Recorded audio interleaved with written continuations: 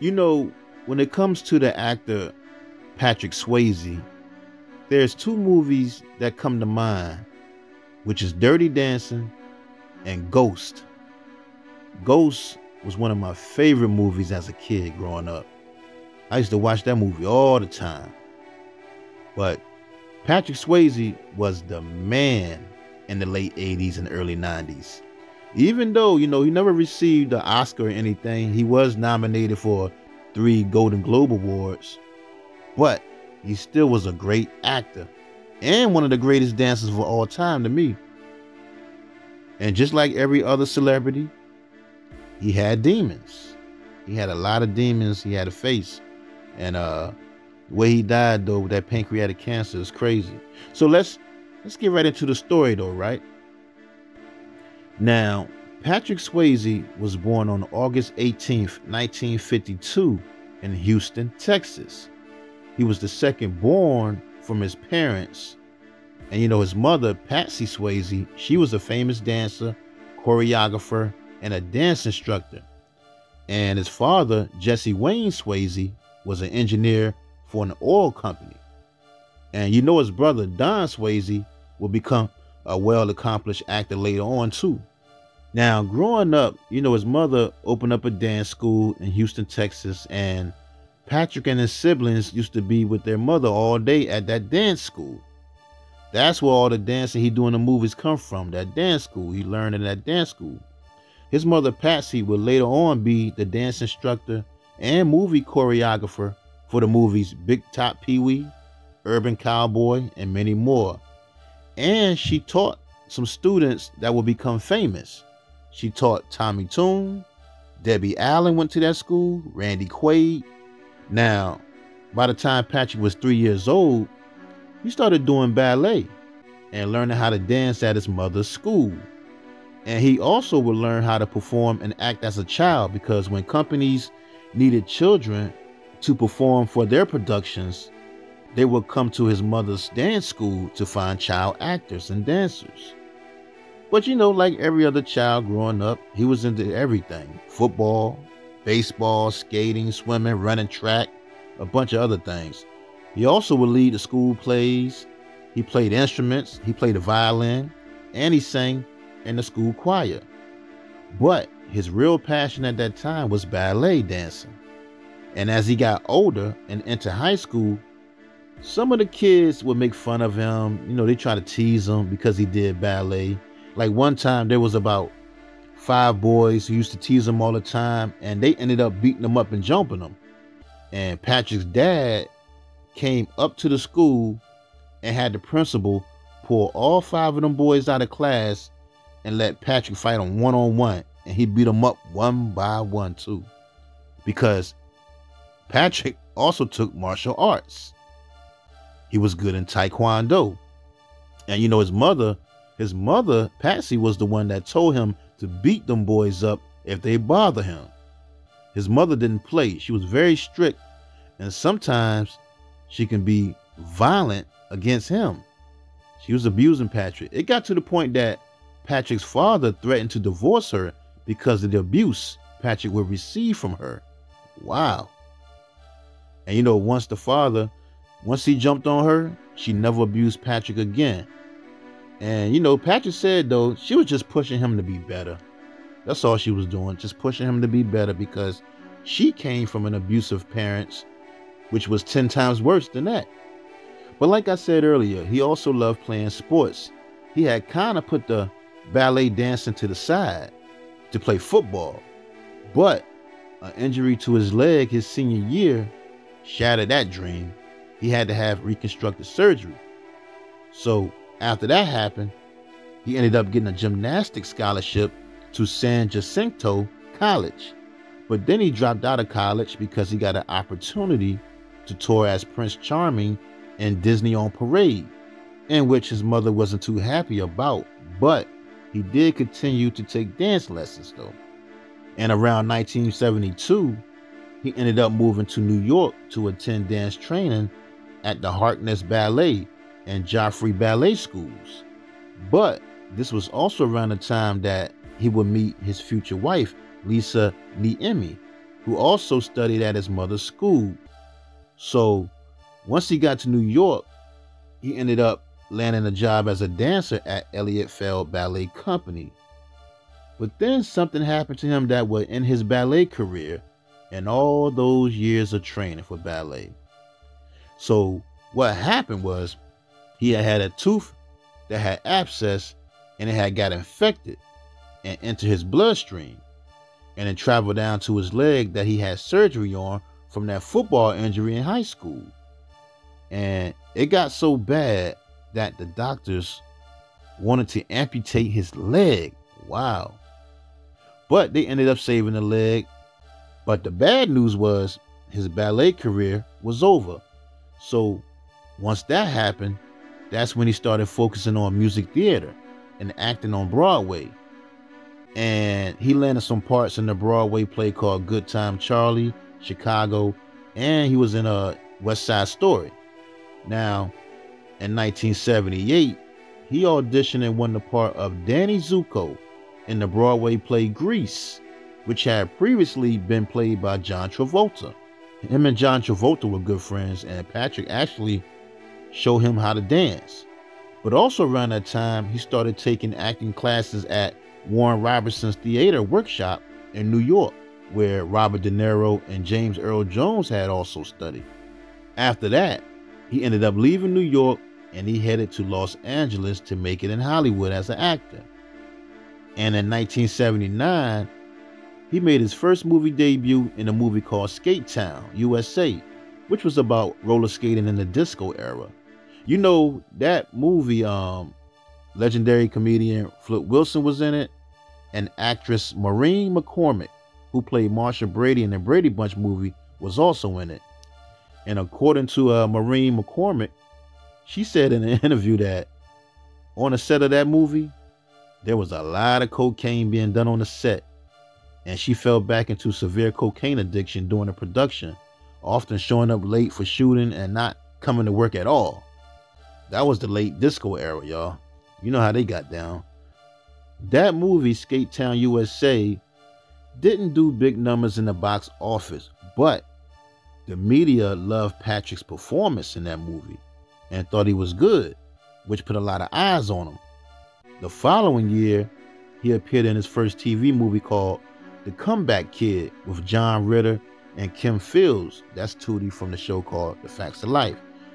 1981, he appeared in his first TV show, which was an episode on MASH. He was a leukemia patient on that episode. In 1983, he did 6 episodes on the ABC show called The Renegades. But then, while working there, that's when his father ended up dying from a heart attack while he was hiking with their dogs.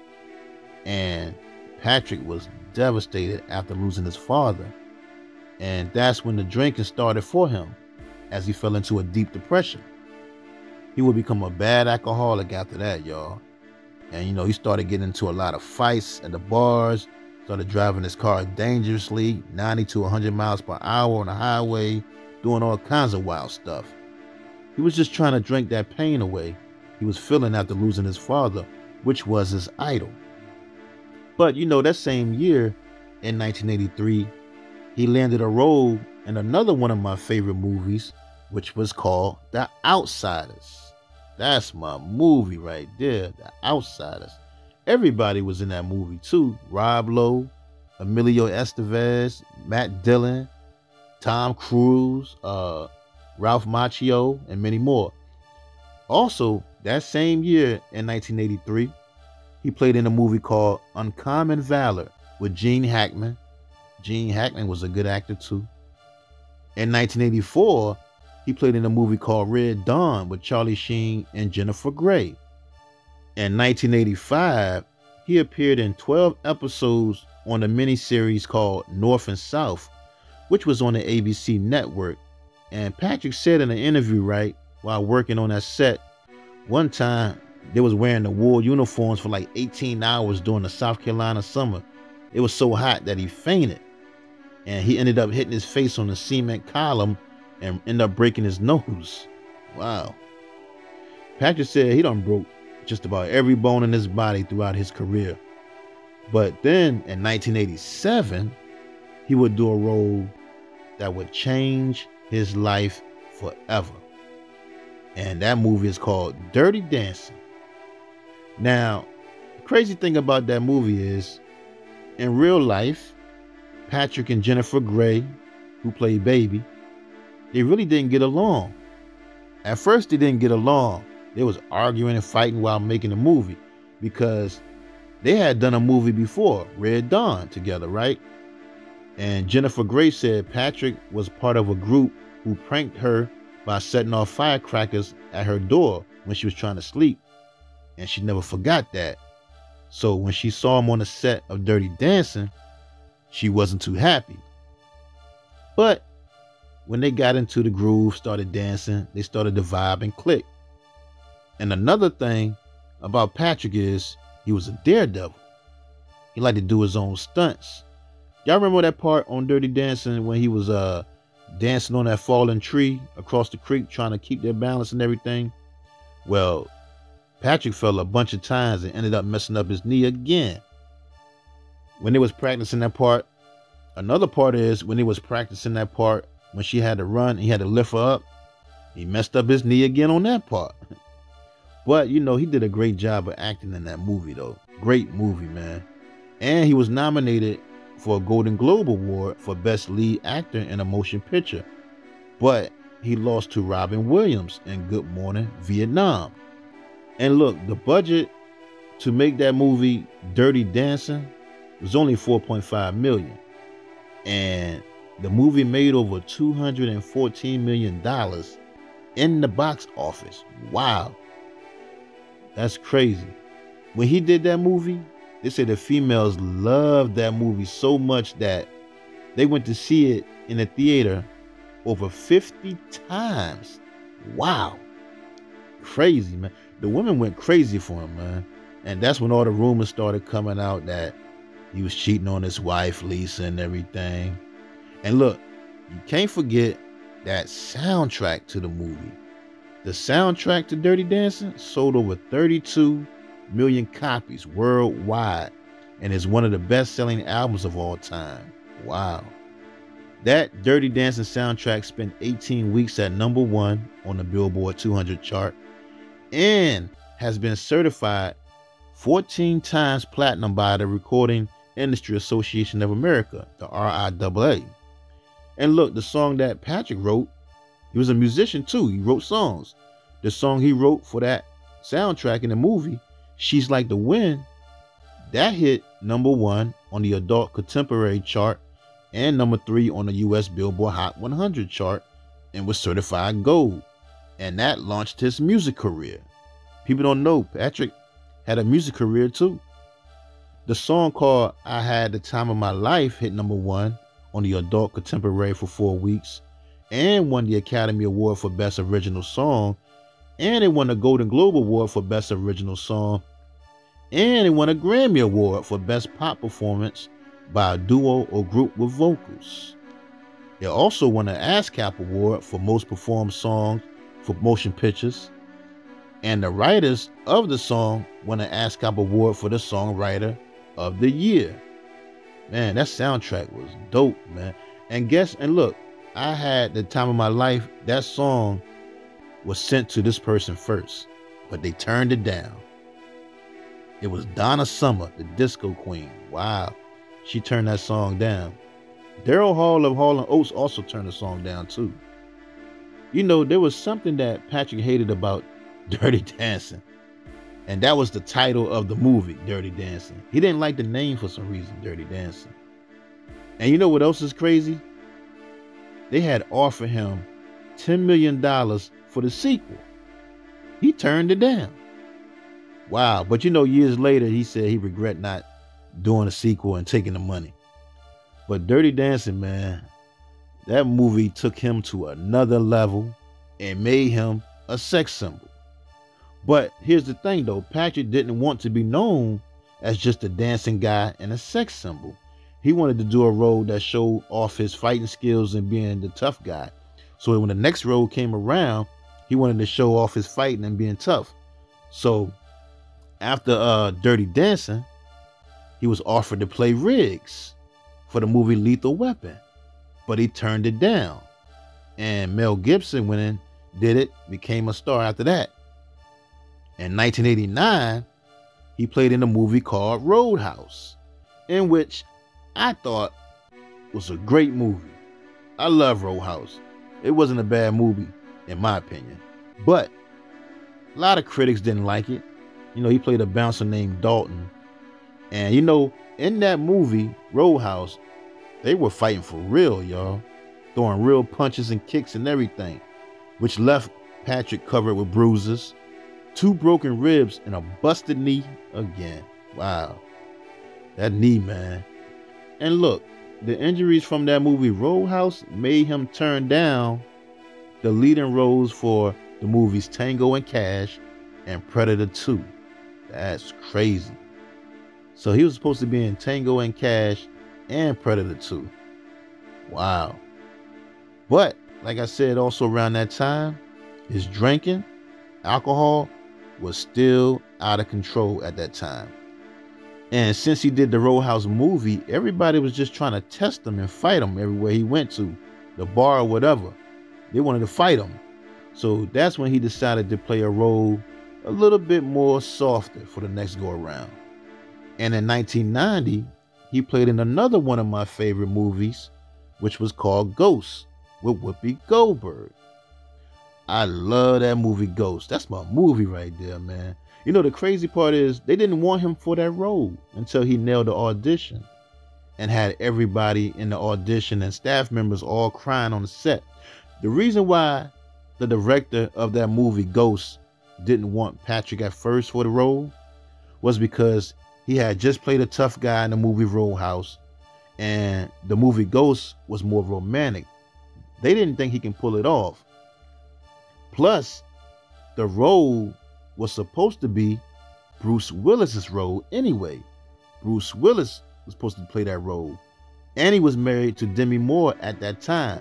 But he turned the role down. Bruce Willis said he just didn't see the vision of the movie and he regrets not taking the role now.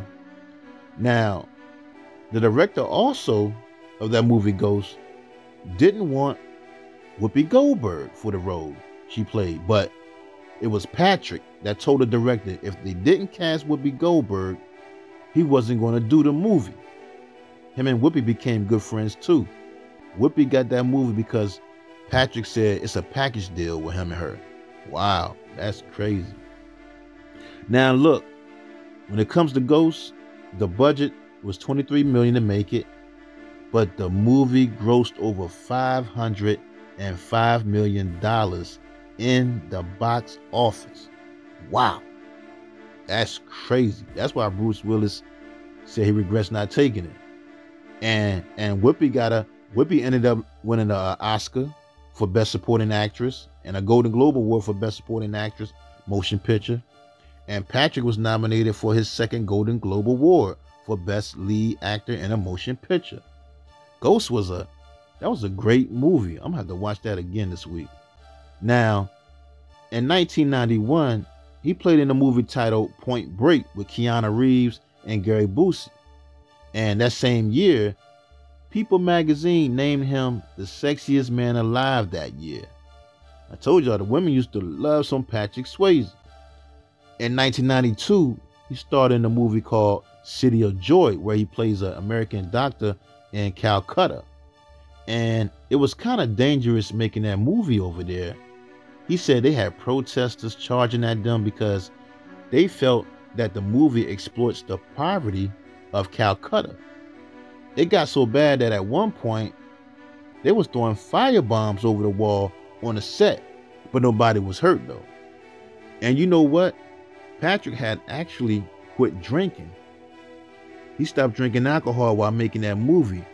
But when the movie was a flop and didn't do good in the box office, he went right back to drinking again. Now, in 1993, he appeared in a movie titled Fatherhood with Halle Berry. And that same year, he checked himself into rehab for his drinking, which was still getting worse and worse. Apparently, while filming that movie Fatherhood, he kept passing out while filming the scene in the back of the car. They had trouble waking him up because he was so drunk. Now, in 1994, Patrick and his wife Lisa danced together on the stage at the World Music Awards to Whitney Houston's song called All the Man I Need. And then when you thought things couldn't get worse for him, his older sister, Vicki Lynn Swayze, committed suicide after years of dealing with manic depression. She was 45 years old. Rest in peace to her. Mental illness is a serious problem in America, y'all. That mental illness is something else. Now, in 1995, he landed a role in a movie called Tu Wong Fu, Thanks for Everything, Julie Newmar, with Wesley Snipes and John Leguizamo.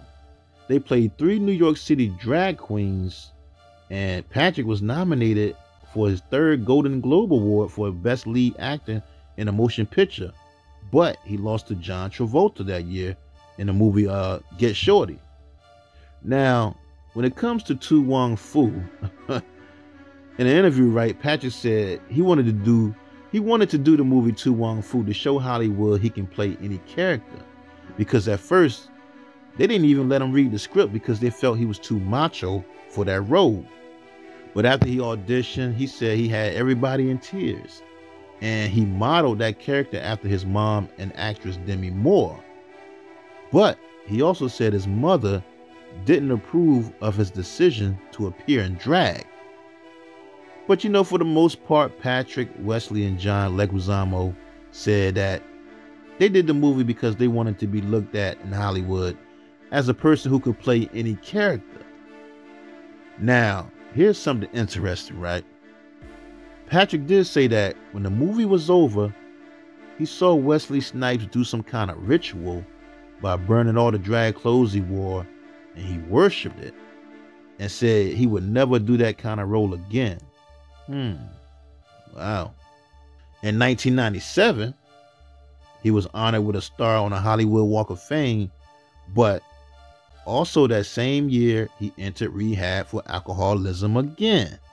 In 1998, he played in a movie called Black Dog, which is about an ex-con truck driver who is tricked into transporting illegal arms.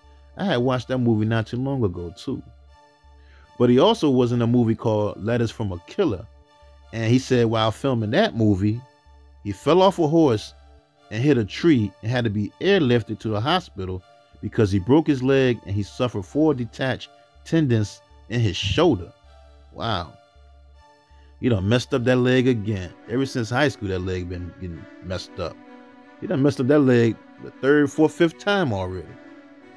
Now, in 2000, some crazy mess happened when he was flying his private plane and he escaped death. He almost died.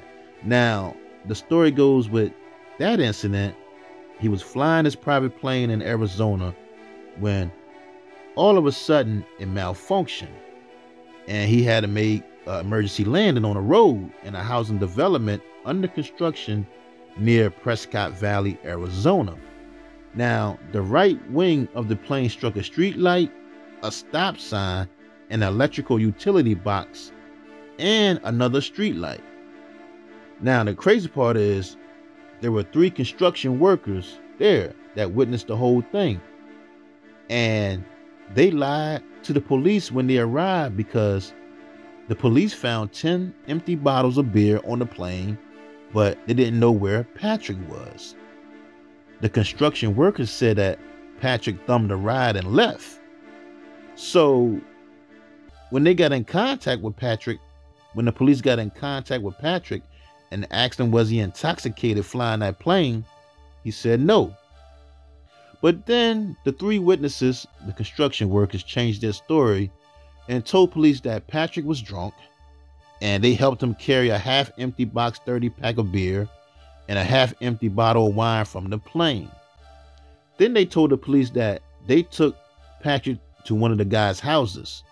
They took him out to eat and then they put him in a hotel.